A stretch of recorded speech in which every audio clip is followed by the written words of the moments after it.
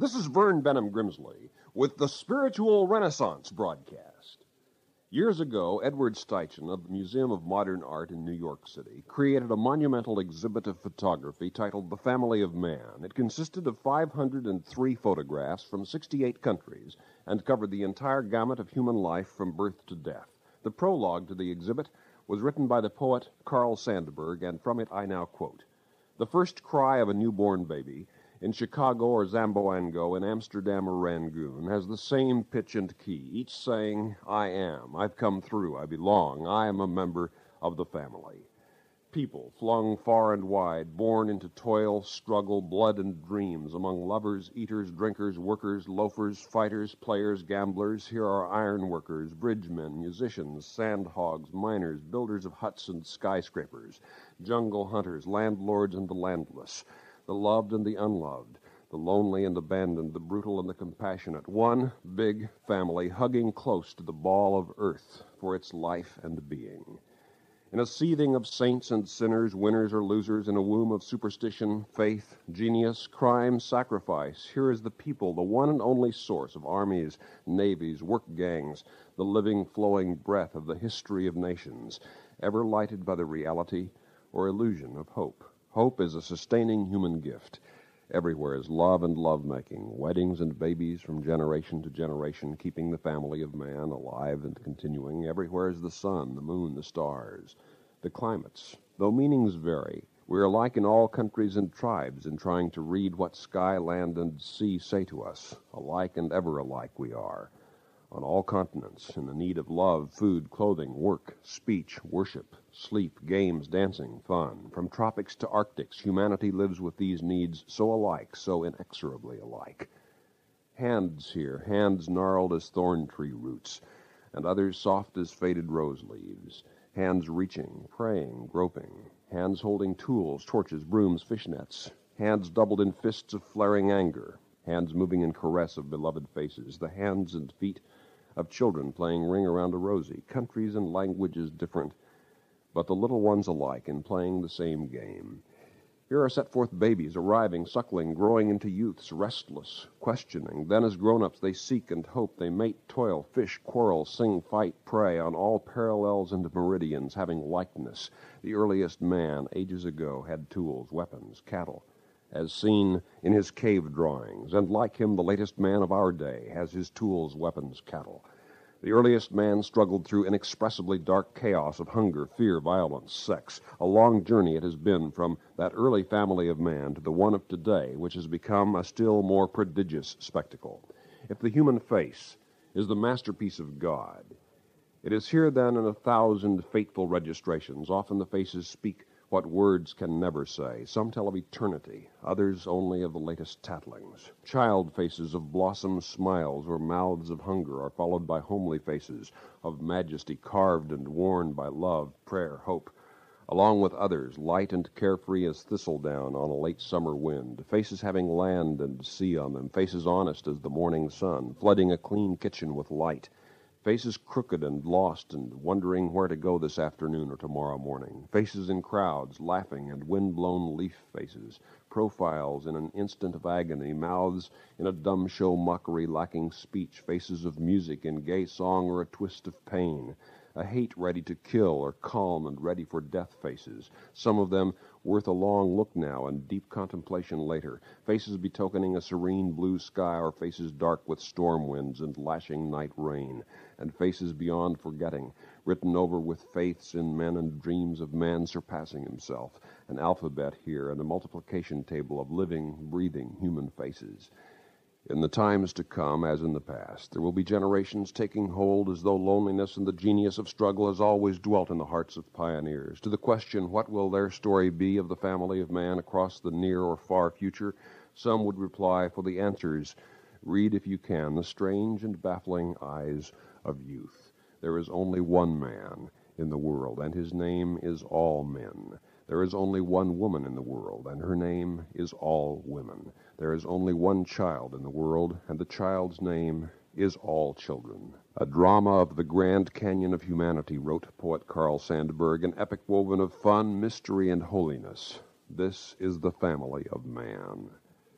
But there is another thing which must be told, and it is this, that the family of man is the family of God as well. For every child born into the family of man is also born into the family of God, a sister or a brother to every other, and a son or daughter of the infinite. Henry M. Stanley wrote during one of his African expeditions that a civilized man, when he becomes hungry, is only 24 hours more advanced than the uncivilized man and only 48 hours ahead of the animal. It is precisely when you see the human being as caught in himself yet transcending himself that you truly perceive the nature of man. The philosopher Bertrand Russell wrote that a person deals with any given situation in accordance with his or her philosophy of that situation. Therefore, of utmost importance is the philosophy of what it is to be a human being. George Bernard Shaw wrote in his book 16 Self-Sketches that he never did think much of the courage of a lion tamer because inside the cage he is at least safe from other men. What is the essence of human nature? Shakespeare wrote, "What a piece of work is man, how noble in reason, how infinite in faculties, in form and moving, how express and admirable, in action how like an angel, in apprehension how like a god." There is an ancient myth that each time a star falls across the black night sky, a child is born. We now know, of course, such a belief is not really true, and yet there's a strange poetic appeal to that. Science sometimes steals our superstitions but leaves the poetry behind. For though a meteor may not plunge to earth at every human birth, there remains a truth inherent in that. For here is something of the nature of human beings, that every child receives a twinkling of celestial light in his or her mind to illumine life, the indwelling spirit of the living God. An exquisitely engraved, gleaming, pure silver bell is a mere ornament, not a bell at all, without a tongue, a clapper hung inside it to set it ringing and pealing. And no human being is truly a human being without this inward spiritual dimension. The philosopher Aristotle defined man as the, quote, rational animal, which is like defining the ocean as a great deal of salt water. True, but it says nothing of the vastness, the beauty, the mystery, the power, and the meaning of either the ocean or of man. The philosopher Pascal declared man as the glory and the scandal of the universe. In his book Man for Himself, the psychologist Erich Fromm describes a contradiction that man is, quote, both part of nature and yet has the constant urge to transcend nature. At the very heart of the psychologist Carl Rogers' non-directive psychotherapy, as summarized in an article in the American Psychologist, is the concept that, quote, the psychiatrist must see his patient as a person of unconditional self-worth. Jesus said, love your neighbor as yourself, which presupposes self-love. Two psychologists, Shearer and Stock, have published an article in the Journal of Consulting Psychologists. It was their finding that people who think well of themselves usually think well of others, and those who disapprove of themselves will disapprove of almost everybody else. Begin with your own self-concept. In the year 334 B.C., Alexander the Great decided that all the peoples he had conquered should be treated as equals. So he decreed that young Persians should be trained in the Greek language and warfare. Alexander's old soldiers didn't like the idea so well. They complained, "You're making these barbarians your kinsmen." And Alexander replied, "I would make all men my kinsmen." And so they are. Plato once remarked that a man is the opposite of a tree. For a man stands on his branches, but with his roots in the air. He was saying man is nourished by higher things, by the things of the spirit. The Greek author Thucydides said that once the Athenians overcame a tribe and had gathered them on a beach, naked for the slaughter, but then decided to set them free, saying, this was done because of the nature of man. The nature of man is so high in its origin and destiny that somehow it deserves to be free. Man is a child of the living God. A dirty, smudged, and faded page may yet bear beautiful writing. And how? Because fine writing does not depend upon fine paper. The beauty of writing is in the meaning, not in the printing. And so a homely person is yet a person of beauty because of what that person means in the family of God. All animals eat, but man is the one who sometimes prays before. All animals drink, but man is the one who sometimes drinks to the health of someone else. All animals fight, but man is the one who sometimes fights for ideals. All animals grunt and howl and peep and squeal, but man is the one who sometimes calls it a hymn to God. All animals listen, but man is the one who sometimes hears a still small voice within. And all animals die, but man is the one who sometimes dies not in fear, but in expectation. A strange, serene, and faith-filled expectation of eternal life to come. No sooner do we laud man as an exquisite flower than he wilts. No sooner do we damn him as an odious weed than he blossoms. Perhaps this is man, after all, a blossoming weed, the son of earth and son of God.